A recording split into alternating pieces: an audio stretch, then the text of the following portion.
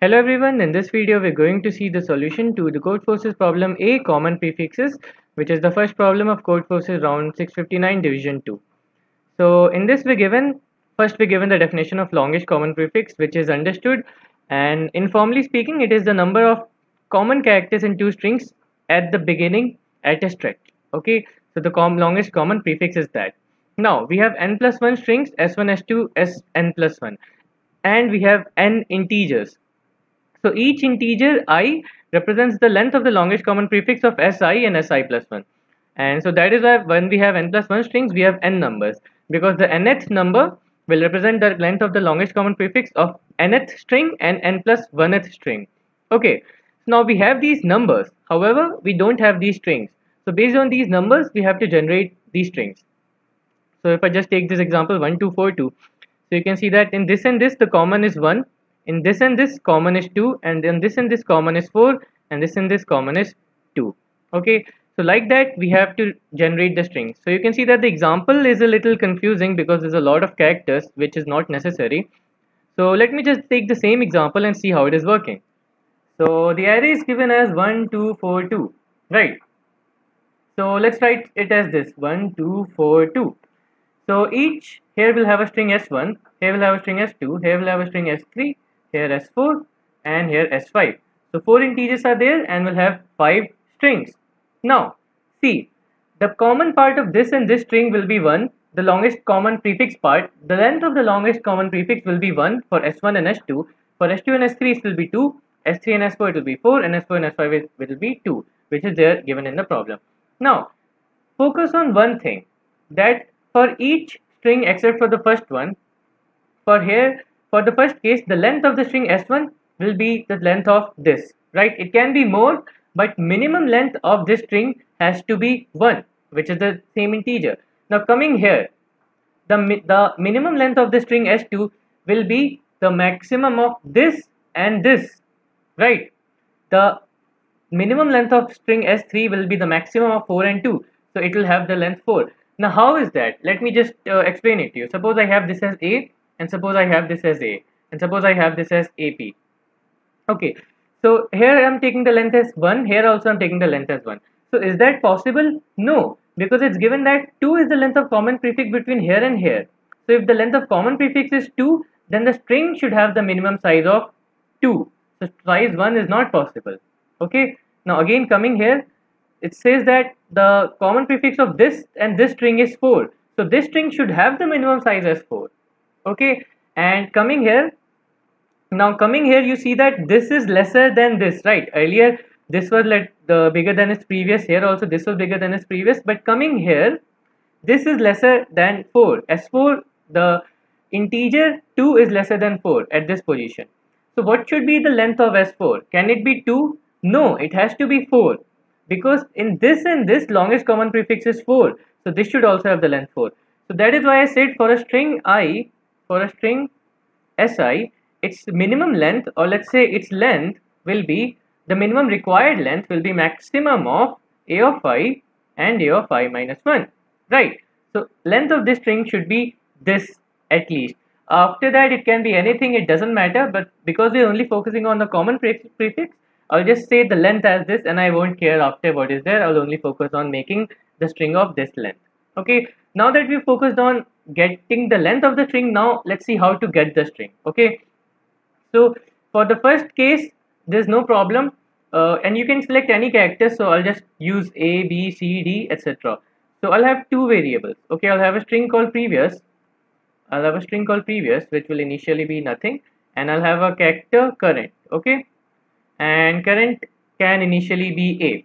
Okay, now when I come at the first position, this string can be anything, but it has to have this length, right? The first string can be anything, right? Because it doesn't have an element before it.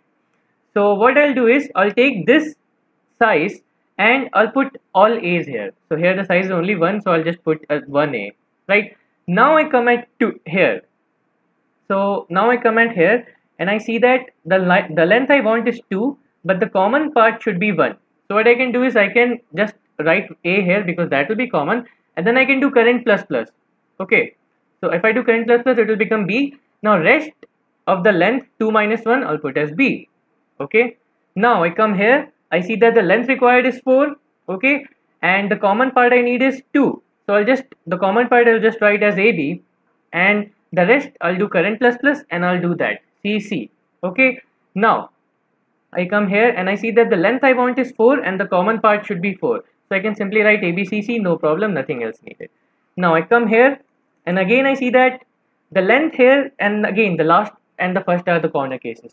So at the last, the length of the string will be the same as the length of the previous integer. So here the length will be 2, and so I'll just take the substring of this, so it will be AB. Now look at this arrangement for a second. Does this correspond to our answer? Yes. Here we have A and AB, we have 1 common. AB and ABCC we have 2 common. ABCC and ABCC we have 4 common. ABCC and AB we have 2 common. Now I'll just write code wise what I am doing. Okay. So first I'm traversing through this array. The array is what? 1, 2, 4, 2. Right. So I'm traversing through this array. So with a for loop I'll say for int I is equal to 0, I less than n, and I plus plus. Okay. Now like I said, if I is equal to 0, and there are some corner cases which I'll explain right now. The corner cases will be when any of this is 0. Okay, when any of this is 0, then we have to do something else which I'm going to just explain. Okay, so if I is equal to 0, then if a of I is equal to 0, because this is the corner case, suppose if we had something like 0, 2, right? In our test case given, we had 0, 2. So because we have 0, we can make this a single character. Okay, so I can make this anything. So just for the sake of it, I'll make this a. Okay, so if ai is equal to 0, all I'll do is I'll say previous string, the string is equal to cur, and I'll just print previous. Okay, which is the string I use. So if it is 0, then the corresponding, suppose this was 0, 0 and 2 was there, so this corresponding string will be a. That is how I make it. Okay, so this is the case if it is 0. Now if it is not 0, then like what I said, what we'll do is simply as many times as ai will make previous as a. For example, suppose it was something as 5, 3, 2.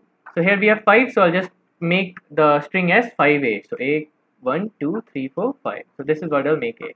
So this will be my previous string. So for this, what I'll do is I'll say previous for int I is equal to 0, I less than the number a of I plus plus, and then simply previous plus is equal to a of is equal to cur.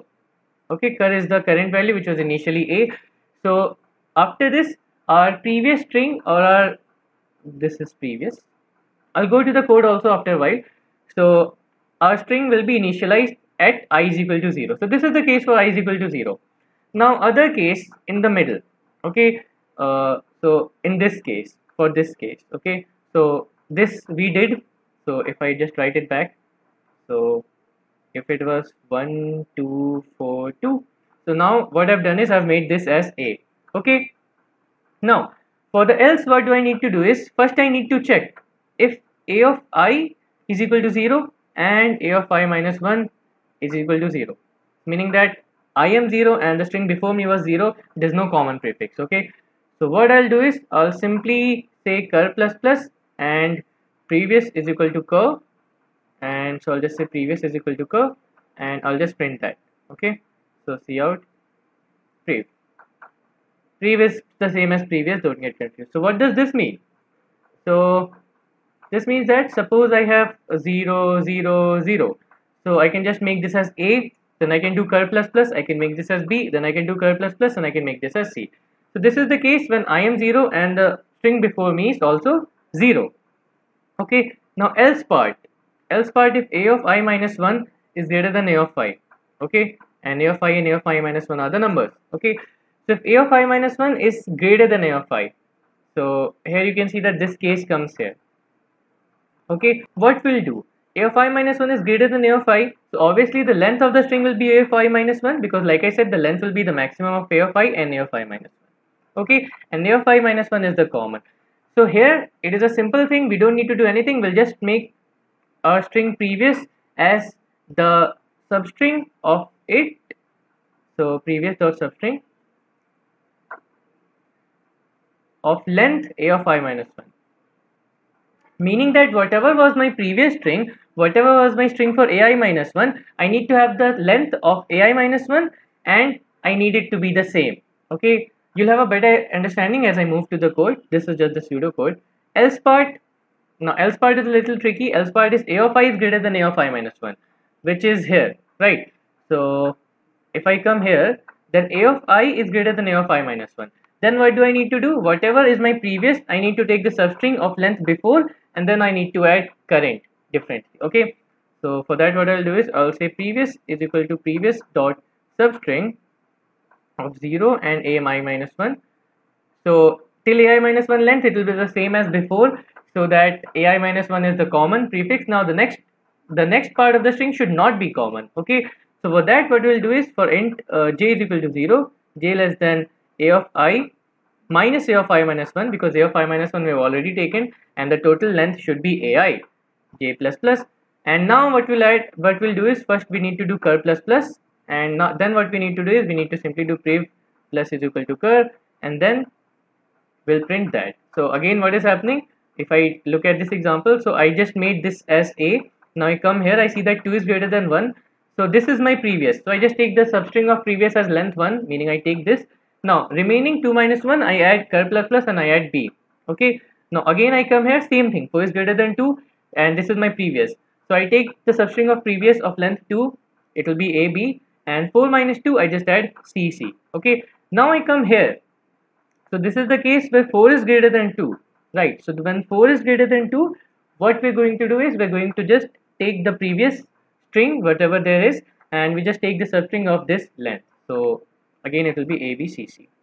And finally, afterwards, when we run out of the loop, if a of n minus 1 is equal to 0, meaning that the last value was 0, so n and n plus 1 string don't have anything as common. So what we'll do is we'll simply do, first we'll do cur plus plus, and we'll simply print cur. Cur is the character, okay? Otherwise, we'll just simply say cout the substring of length length a of n minus 1. Okay, 0 a of n minus 1, and that's it. So now I'll move to the code so you can get a better understanding. So the basic idea what I'm doing is that let me explain with another example. Suppose I have 5 3. Okay, so suppose I have 5 3, so 5 and 3. So like I said, the first I'll make it as a. Perfect.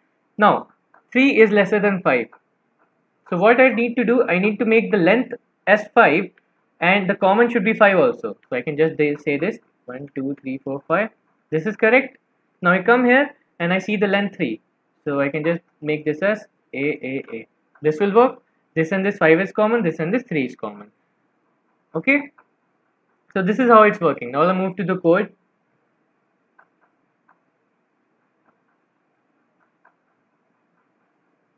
Okay, so this is the code. So like I said, I just took a of I and cur is initially a, previous string is initially nothing. Now like I said, if I is equal to 0, then previous is equal to previous plus cur, meaning as many a's will make. Otherwise if it was 0, then we'll just have one a and we'll print that. Okay, now this case, if both a of I and a of I minus 1 is 0, then I'll just do cur plus plus and I'll print that and make that as previous. Otherwise if the last integer was greater than this integer, so I need to have the same length as the last integer, but I will take the substring and the full string will be common with my previous one. Otherwise I'll just take the substring of a of I minus 1 and only that part needs to be common. Rest of the part I'll just add cur, and then the final n minus 1th part I'm looking at here. So I'll give a link to the code in the description, and so that's it. If you have any doubts, just ask in the comments. So that's all guys. Thank you.